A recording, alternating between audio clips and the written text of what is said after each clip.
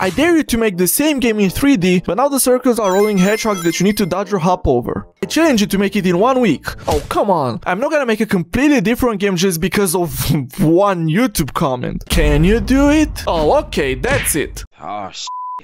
Here we go again. So I might have ended up making an even crazier version of my one-day game. Now in 3D with a full-blown editor and much more in just 7 days.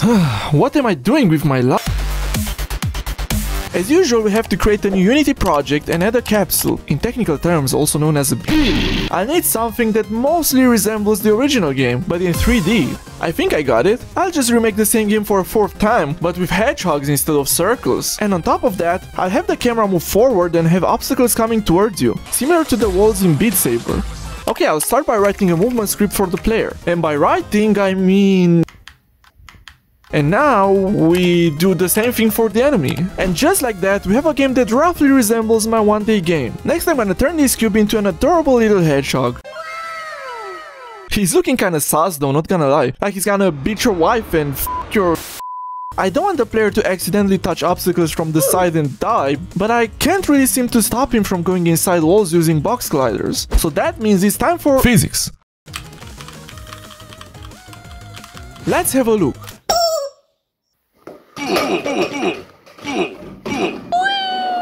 Oh, not that. But now it's time for the hard part, and that is syncing the obstacles to the beat. For that, I'll need a system that can support variable BPMs via timing points. Just round the current timing point to the closest object to multiply its position in time with the current track time by multiplying the DS. Hey, I hate to tell you that, but nobody cares, so shut up! One important aspect of this challenge is to have different themes for the levels. I'm gonna start with the Icy Lake theme, and I think I have the perfect asset pack for this. This Viking asset pack from Polygon should be just what I need. Hey, this is looking pretty decent, but you know how it could look even better? Post-processing. See guys? This is why she wears makeup. Next we have the lava part, which is gonna look like a lava river inside the volcano. Sadly I don't have an asset pack for this, but I think I can repurpose this ice level by changing the textures a little bit.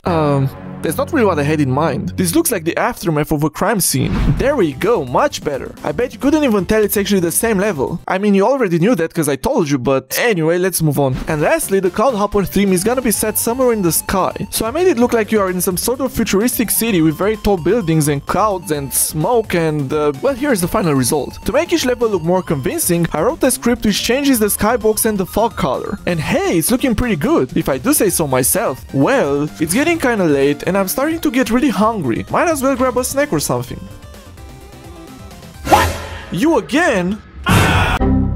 Then I suddenly came up with the idea to add a world bending effect like the one in Animal Crossing or Subway Surfers. But the only problem with that is that I have absolutely no idea how to do that.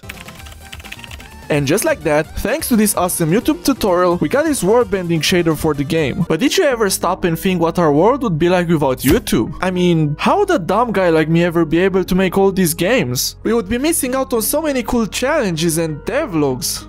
Just like you, if you're not subscribed to my channel. And now it's time to add the finishing touches. I'm gonna make the player disintegrate into 1000 pieces on death, using Unity's particle system. Then I added some UI like the main menu and the song select screen that is 100% original and definitely not stolen from some other game. For accessibility, I added a setting called beat spacing which controls how spread apart the patterns are from each other. A bigger number makes reading easier, but requires better reaction time. And then I copied the win screen and lose screen from my one-day game. This time I figured I should also add a pause screen if you want to, you know, pause in the middle of a song. And it's totally working. After fixing the pause menu, I realized there's still one problem left. Allow me to demonstrate. Oh, this looks like a really hard pattern. How am I ever gonna dodge that? Well, I wonder what would happen if we pause the game right before that. Now let's unpause and... oh look, my player just teleported to the cursor position. Now I can totally beat the rest of the game like a pro. To fix this problem, I added a square which you must click if you want to unpause the game. It always remembers the last position before you pause. Okay, with that out of the way, everything should be working perfectly.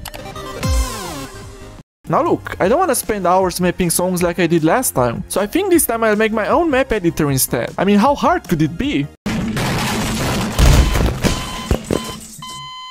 It's hard. I took some inspiration from the map editor of my favorite rhythm game. And by that, I mean just copy this pretty interface into... Hey, 2007 also called. They want their interface back. Now it's time to code the rest of this. So, see you in a few hours.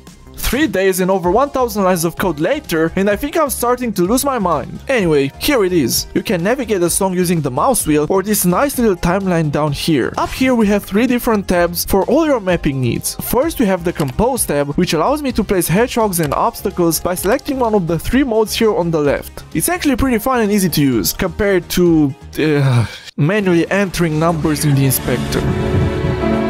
Just to suffer.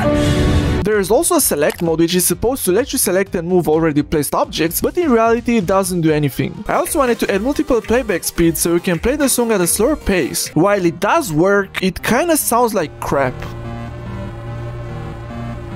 I tried to make it sound better by using an audio mixer with some pitch shifter effects, and to my surprise, this actually worked.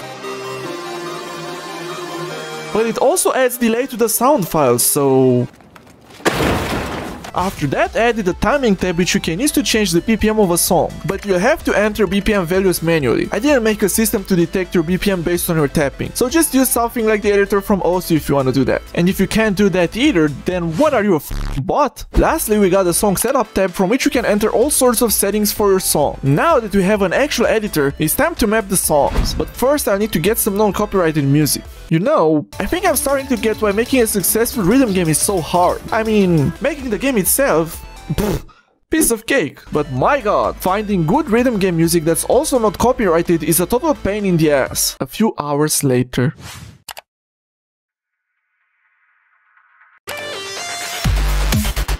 Hey, this song slaps, and it's got a Creative Commons license. Finally, I started mapping my first song. I'm gonna do a revamped version of the song from my one-day game, and I think it turned out alright. It's way more playable this time, I swear. Now, before I finish mapping the other two, I want to make a system that allows you to import and export maps made by other people. You know, similar to how we do it in OSU. So to do that, I'm gonna save the songs as external files and have them automatically load whenever you enter the song select screen. I'm also gonna be adding a song create screen so you can make your own songs from scratch. You just gotta import an MP3 file and the song background. But it seems like Unity doesn't have any built-in file explorer that could be used to import files at runtime. Luckily, I found this native file browser on GitHub that somebody was kind enough to share. Our file browser.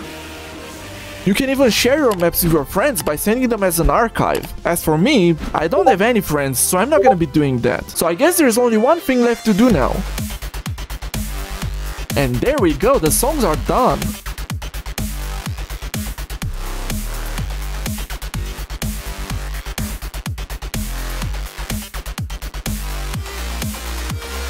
I think overall the game turned out to be really fun, and it definitely feels way more polished than the other games. You can download the game for free using the link in the description, and you can now create your own maps and share them with your friends, assuming you figure out how to use this dumb editor. Be sure to smash like if you enjoyed this video, and see you in the next one.